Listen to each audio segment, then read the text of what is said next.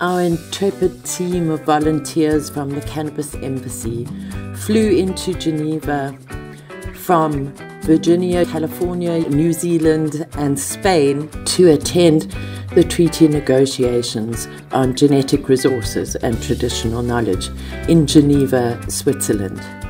Our volunteers were very pleased to be there to play their part in this landmark treaty that has been in negotiations for the last 10 years. Luckily, it was summer in Geneva and spirits were high, and everybody was ready to rock by the 13th of May 2024.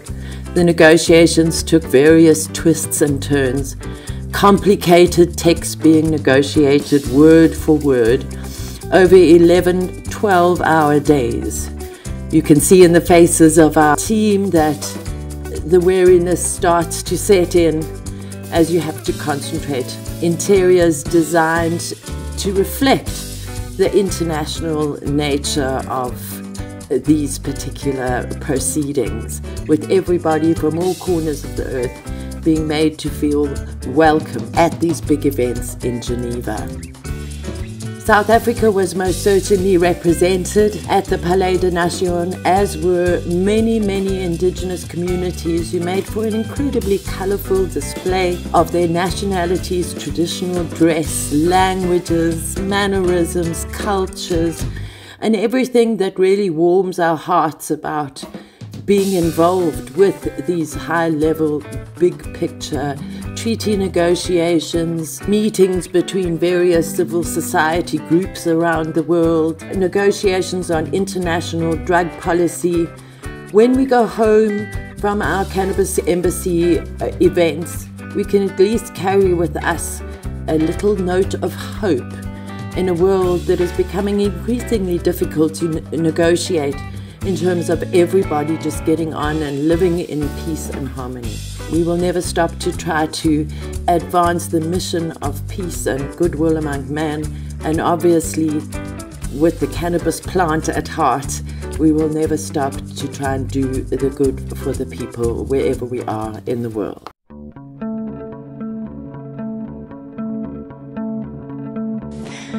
Dear Mr. President, dear friends from around the world, we congratulate the President and Vice Chairs on their election and thank the Secretariat for its work.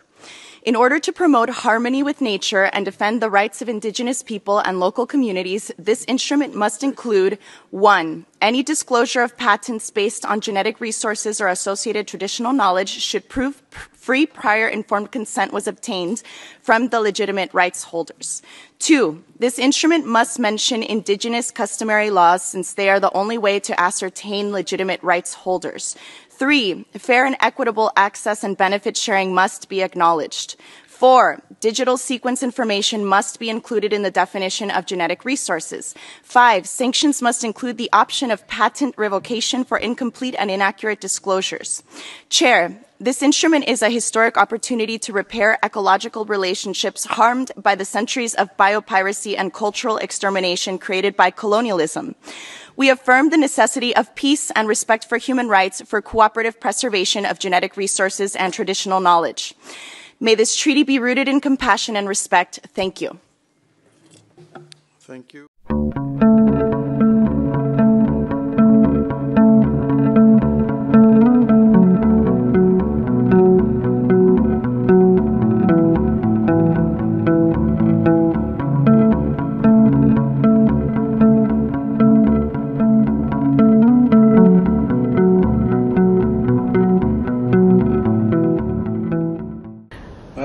So here we are, the delegation.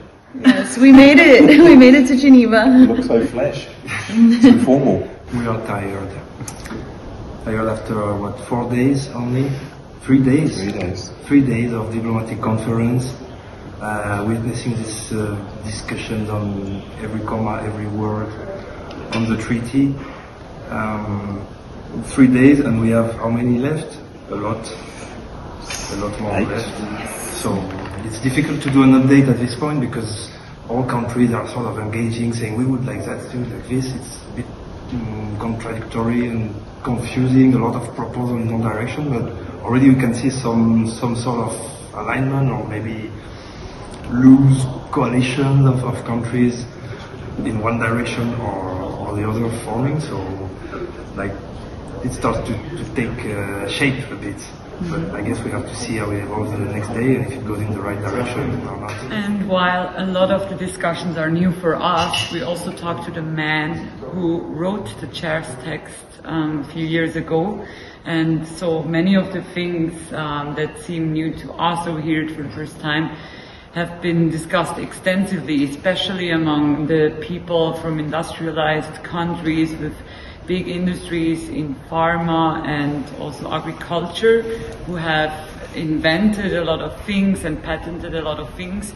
And then we also have a lot of indigenous people and local communities from around the world who are participating in the dialogue and like share their views and what the impact of this treaty would be for them. So the first day there was member states who were declaring what their priorities are, and that's when we first started to see what people value, or what they're bringing to this treaty process. And then the NGOs on day 2 gave their declaration, and since then there's been sessions in committees to go over the language in some of the articles. So I've been orienting myself in how these protocols happen in the big hall. And yeah, I just really am here to learn from indigenous peoples and to really listen and lean into what they are demanding out of this treaty process. And so the way the countries are organised, they call them regional groups.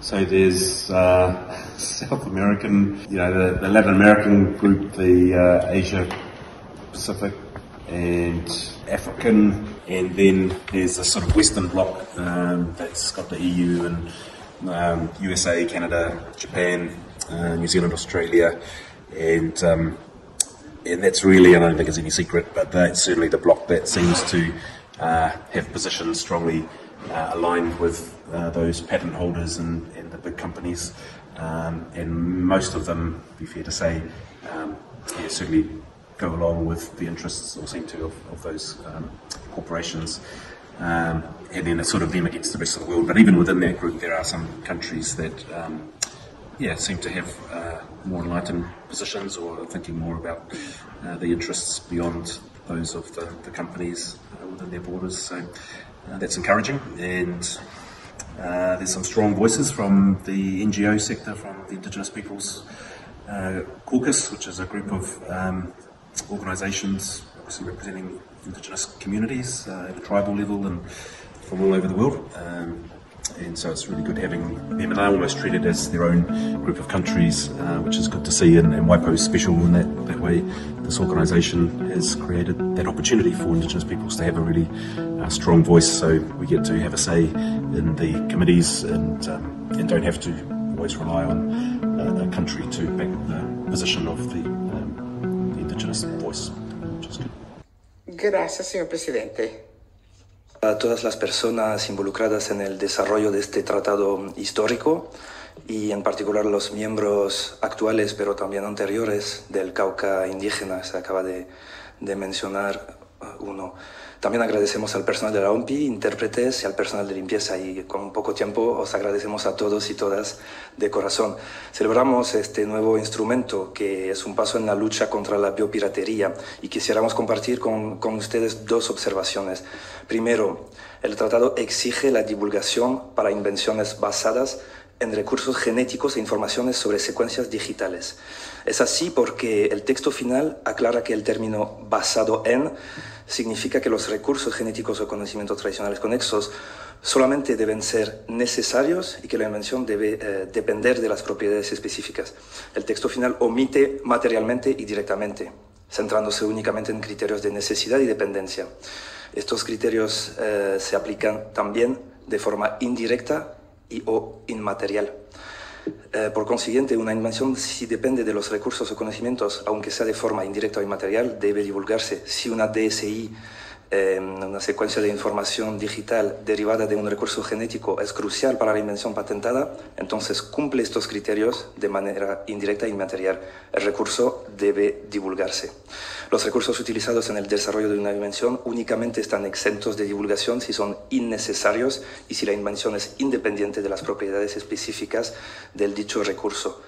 Segundo, y termino con esto, alabamos la retroactividad parcial de este tratado. El artículo 4 avanza significativamente la legislación internacional sobre derechos humanos, realizando derechos reconocidos en la Carta Internacional de los Derechos Humanos y otros tratados vinculantes y declaraciones de la Asamblea General, como la Declaración de los Derechos de Pueblos Indígenas y también la de los campesinos y campesinas.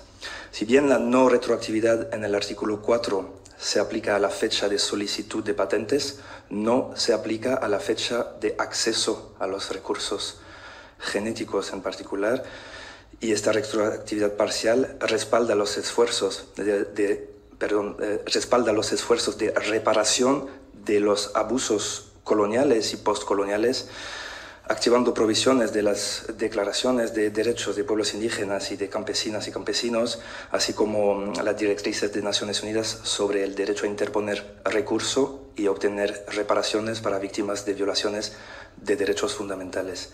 Les remitimos a la contribución detallada y referenciada que compartimos con la Secretaría, que incluye más detalle y referencias de derecho internacional, y que compartimos con la Secretaría para su distribución a las delegaciones. De nuevo, gracias a todas y todos, enhorabuena y les deseamos un buen regreso a casa. Gracias. Good evening. Excellencies, distinguished delegates, we will begin the signing ceremony. And we will also begin by calling the first WIPO member state to sign the final act and treaty. Afrique du Sud.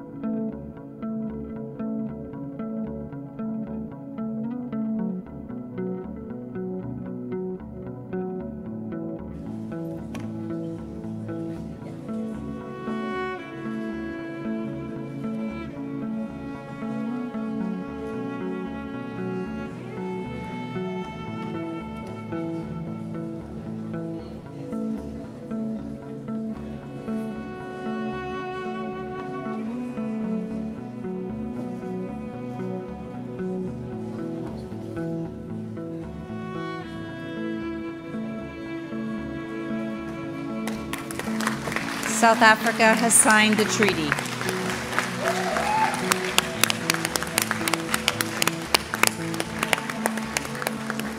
Eswatini. Eswatini.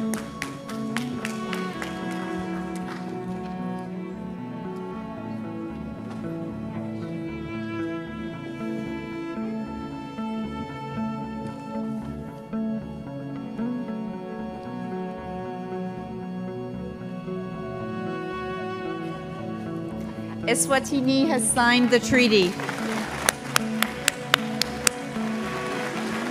Lesotho. Lesotho.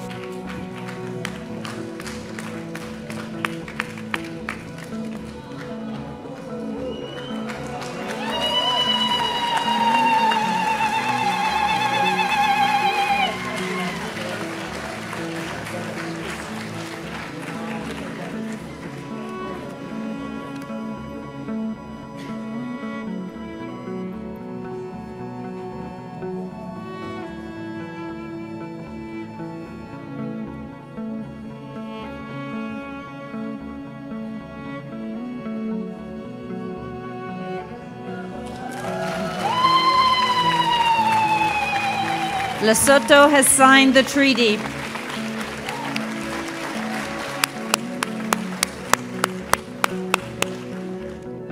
distinguished delegates, excellencies, colleagues, that concludes the signing ceremony for the WIPO Treaty on Intellectual Property, Genetic Resources, and Associated Traditional Knowledge, which has been opened for signature today on May 24th, 2024.